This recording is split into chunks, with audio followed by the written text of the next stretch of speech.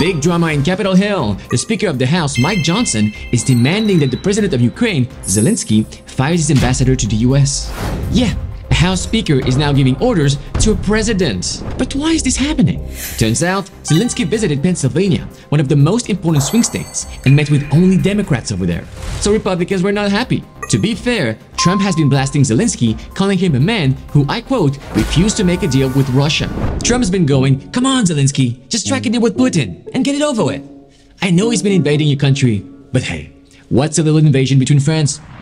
So yeah, things have been tense between Ukraine and Republicans. But for Zelensky, being in good terms with Mike Johnson is key, because as Speaker of the House, he is crucial in getting more financial help in the conflict with Russia.